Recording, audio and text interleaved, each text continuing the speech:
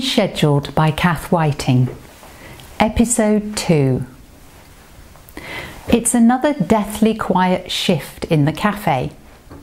The grandfather clock is ticking out endless seconds.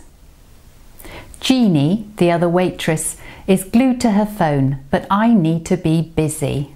Otherwise, my mind will fill itself with painful memories. I concentrate on folding napkins into origami swans. The bell on the door goes, finally a customer. He sits at a table facing the window. I grab a menu and rush over. Jeannie doesn't even look up. "Good morning, sir. Can I get you a drink while you look at the menu?" He turns around. It is Navinda Singh. My heart starts thumping in my chest. "Oh my goodness, train girl from yesterday," he starts laughing. "What are the chances?" Quite a coincidence. I rack my brains trying to remember if I'd mentioned where I worked. Maybe the gods are trying to tell us something. He winks at me. His eyes are dark, hypnotic. Jeannie is looking over, interested. "I need to get you something." I hand him the menu. "Like your number?" I feel myself blushing. I glance again at Jeannie, who is still staring.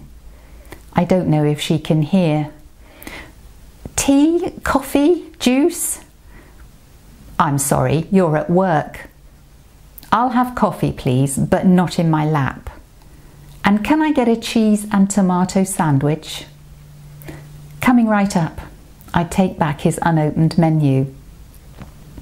While I'm making the coffee, Jeannie nudges me. "He's a looker." "What? Oh, I hadn't noticed." "Well, he likes you. He hasn't taken his eyes off you." The flowery china rattles in my hand as I carry the coffee. "Very pretty," he says as I set the cup and saucer down. "The china," he adds quickly. I put down a napkin and he grabs my hand.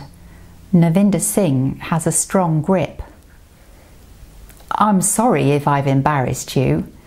It's just I was kicking myself yesterday when I didn't do anything, and here you are today.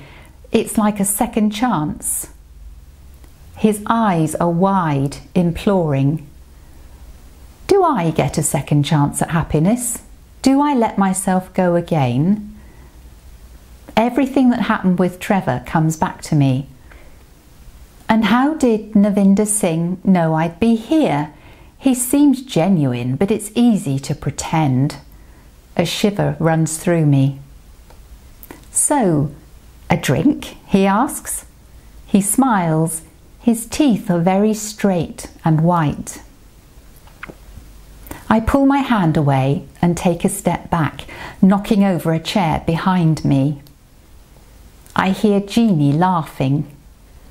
I right the chair and run out to the kitchen. I make his sandwich, but force Jeannie to take it out to him. I stay out the back.